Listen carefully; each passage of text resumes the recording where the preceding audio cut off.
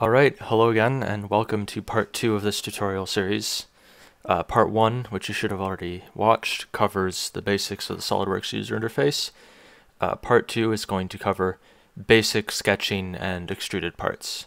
So I'm going to go ahead and create a new part. And I'm going to make sure the units of this new part are set in millimeters, grams, seconds in the bottom right, which should be the default. Now, when you go to create geometry in a new part, you start from 2 dimensions and then move into 3 typically in SolidWorks. So 2-dimensional tools are kept mostly in the sketch toolbar here, and 3-dimensional tools are kept mostly in features.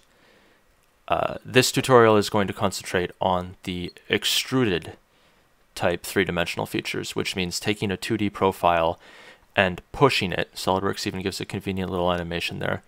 Pushing it into 3 dimensions, like so. So to start with an empty part here, you can either go to the sketch toolbar and create a sketch, at which point SolidWorks will prompt you to select one of the 3 default planes to position your sketch on, or you can go to the features toolbar and click right on extruded boss base. SolidWorks then will allow you to either select an existing sketch or create a new one by selecting a plane or a face. So I'm going to select arbitrarily the top plane to position my sketch on. Now, once you get into the sketch tool, you have a series of basic tools you can use to make shapes. I'll go over those in a minute. First, I'm just going to demonstrate the basic flow here. So I might create a circle. I might take the circle and give it a constrained diameter, 120 millimeters. And then now if I'm done with this, that's all I need. Then I can go in the top right here and click the exit button in blue. And what that'll do is it'll drop me right back to the extrude tool because I started by selecting the extrude tool. At which point I can enter a height for the extrusion, say 25 millimeters. And if I hit OK here, it will create that solid. One thing I really want to focus on here, because I've seen a lot of people starting with SolidWorks make this mistake. Say I find here, oh no, I'm missing something. I wanted to put something else in that sketch. This isn't the model I want. I can hit the X button to cancel. But what happens when you cancel is it puts you back in the sketch. It doesn't drop you back to the base SolidWorks user interface. It puts you back in the sketch. So make your changes right there. So say I didn't mean for it to be a full circle. I meant for it to be something like a 3/4 circle. So I can do that and I can trim. But now, once you've modified your sketch, since you hit cancel on the extrude the first time, when you exit, it is not going to prompt you to extrude again. So what you'll have to do is you'll have to select the extrude tool again, and then select your sketch.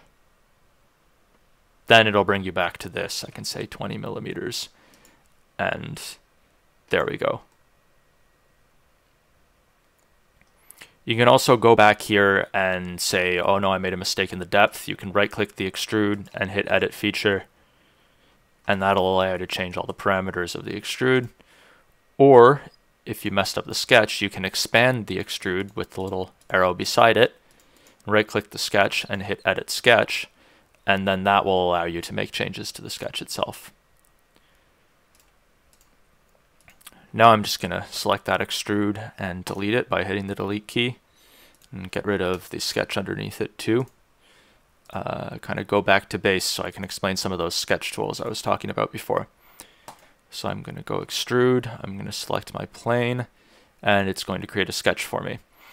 So the most basic sketch tool is the line, right? I can select that and I can draw some lines. More or less self-explanatory in that case. When you see a little arrow beside a tool, that means there's different types underneath it. So there's a line, there's a center line, which is a construction line. So when you create a center line, it'll not affect the geometry. So you can see I can make a bunch of center lines like that. And then I can create a profile like that. And you'll see that the profile is highlighted in gray as something that would be extruded, but the center lines are completely ignored. They're construction lines. So when you create these center lines, they have no effect. You can turn any line in the drawing into a center line too by selecting it, and on the left, checking the option for construction.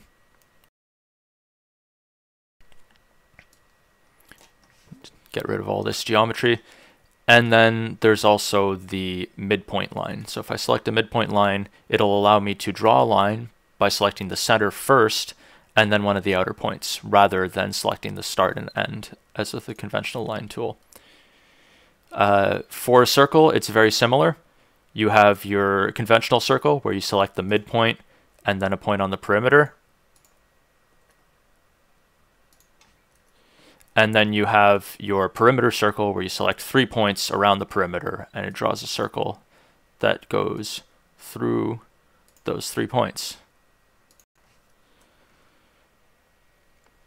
Splines you can use to create more complex geometry, but when you're beginning with SolidWorks, you can safely ignore those. No need to worry about them. The rectangle, by default, is the corner rectangle, where you select opposite corners like that. Very useful is also the center rectangle if you want to create a rectangular or a square part that's centered around the origin. This will allow you to select the middle of the rectangle first and then one of the outer corners, and it'll automatically create a rectangle that has these kind of bisecting center lines that allow it to be centered around the origin. The tangent arc can also be a useful tool in some cases. So say I have a few lines here. A tangent arc will allow me, if I select it, to click the first line and then draw an arc that will always be tangent to that line.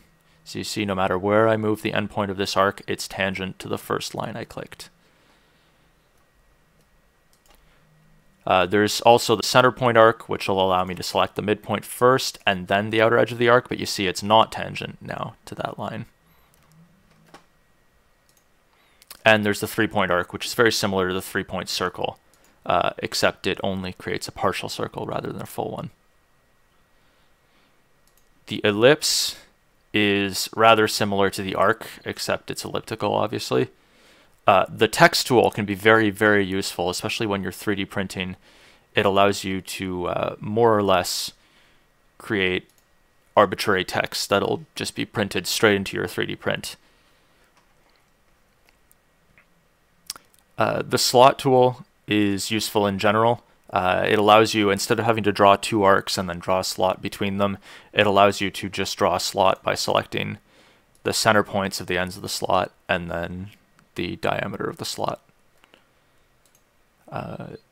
There are variations on the slot tool that I won't bother going through here. You should explore the variations on all these tools yourself to make sure you really grasp how they work. But you can also create kind of arced slots. And then the last one, a polygon tool, is very useful when you're trying to CAD fasteners. You can create a kind of regular polygon of any arbitrary number of sides. So I can make this a 10-sided polygon or a 5-sided polygon. And it's kind of its own polygon object. Delete all that. And then finally there is the fillet tool, which allows me to select it, select a radius here under parameters, and I can fillet the edge of any 2 lines. So you see it replaces them with an arc. And underneath it, there's also a chamfer, which has a similar effect, except it's a sharp cut instead of a radius cut. And the last one here is a point. Points are just for constraining things too, which I'll get to in a minute. These points, they're just for construction. They will not affect the geometry of your part. I'm going to select all that and delete it. So kind of the crux of sketches, the most important part is constraints. So if I draw a bunch of arbitrary lines here, let's make them pretty messed up. There we go. So you see how this one is black, because when I was drawing it, I held it vertical and SolidWorks automatically dropped a vertical constraint on it. That means that this is not going to move side to side. The endpoint, though, is blue, which indicates that it is movable. So anything in a sketch blue is unconstrained, and anything black is constrained. You can see in the bottom right here, it says, besides editing sketch 2, it says underdefined. When you do your sketches, once you're done with a sketch, you want it to be fully defined. You shouldn't extrude underdefined sketches because it means they can change, they're not fully constrained, and a sketch being able to change is a bit of a recipe for disaster in terms of your part changing on you and you not knowing why at a later date.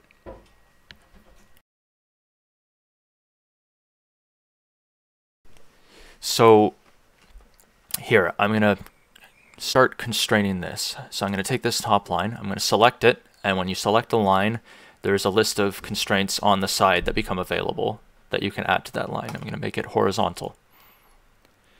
I'm going to select this line, and I'm going to make it vertical. I'm going to select this line, and I could make it horizontal. Instead, I'm going to kind of mix things up. I'm going to select both lines. I'm going to make them perpendicular. So when you select both lines, you'll notice you get a different set of constraints. You have horizontal, vertical, but you also have collinear, which means they're along, both segments are along the same line. Perpendicular, parallel, self-explanatory, and equal, which makes them an equal length. So I'm going to select this guy, I'm going to make it vertical, and I'm going to select this guy, and I'm going to make it horizontal. So these are now more constrained, but as you can see, none of them have turned black, and I'm still able to arbitrarily move them around. So to fix that, we're going to have to add some dimensions to these. So for instance, I can make these two equal just as an extra constraint, and then I take a dimension and I apply it to this one. And let's make that, let's say, 20 millimeters. And zoom to fit. There we go. So you can see making that 20 millimeters has made these lines and their endpoints completely constrained because they're equal to each other, and that horizontal one is 20 millimeters long. And it's made these lines constrained, but their endpoints are still not fully defined. So you can see that endpoint is blue. I can still drag it around, but not side to side. Let's make these two equal 2 for a bit of an uncreative shape, but oh well. And now you can see that that point can only move along the diagonal because of the way I've constrained everything else. These two lines also have to be equal. So this is really the part in SolidWorks that requires a good grasp of 2D geometry so you can know how everything's going to work out. I'm going to take this and I'm going to make it 50 millimeters tall. And there we go.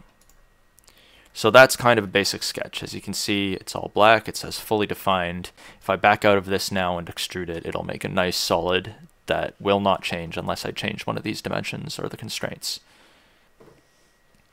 Alright, so let's make this shape a little more complicated. So I'm going to select a center point arc here. I'm going to position the center of the arc there, and I'm going to put the arc contacting both these lines at each end. Then I'm also going to constrain the radius of the arc to be, let's say, 15 millimeters. Now I have slightly strange geometry here because I have lines going through the center of the part. So as you can see, SolidWorks is automatically going to detect a profile to extrude, and it's detecting this kind of L shape. I can solve that by using the Trim Entities tool. So I have it set to Power Trim here, and what Power Trim means is I can click and I can drag it, and you see it's drawing kind of a gray line through the parts of the lines I want to remove, to trim off. There we go. As you can see, the issue with trimming is it tends to break some constraints. So once you trim, chances are you're going to have to fix the constraints. So select those 2 points horizontal, and then make that point vertical to the origin. And then it's also gotten rid of the equal constraint on those lines because I modified the lines. So I select those both and click equal again. And now we're back to fully constrained, and as you can see, SolidWorks selects this profile. And now let's make use of the sketch fillet tool, just as an example. So I'm going to select 2 edges there. Solidworks warns that having equal or equidistant relationships on the lines that you're filleting might cause problems. So you can hit yes and check, and here, as you can see, it hasn't deleted the relation, but what it has done is it's kept it on this line, which is now shorter due to the fillet. So that's undesirable. In a lot of cases, that happens with sketches. When you use the fillet tool in the sketch, it's undesirable. I'm going to show you in a minute how to avoid that. So let's take our geometry here, back out, and extrude it. And now, instead of using the fillet in the sketch, I can use a fillet in the features toolbar and just fillet the resulting 3-dimensional geometry. Let's make it 1 millimeter. And now this doesn't affect my sketch and all its constraints and make my life more complicated because of that. So yeah, that's just a video to show kind of the basics of extruding. I threw the fillet in there because it's important to know when you're making sketches that you can do that kind of finishing effect afterwards in 3 dimensions and avoid ruining your sketch. It's my preference to always do those in 3D personally. Some people do think differently though. Next time I'll cover more complicated parts of SolidWorks, so I can cover revolves and then cuts in subsequent videos. I hope this was helpful. Leave a comment if you have any suggestions. Otherwise, have a great day.